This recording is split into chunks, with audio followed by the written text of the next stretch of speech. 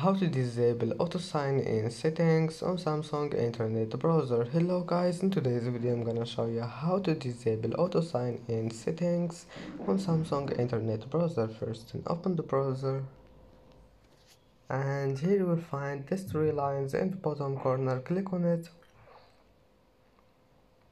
and then click settings and scroll down. Here you will find personal browsing data. Click on it,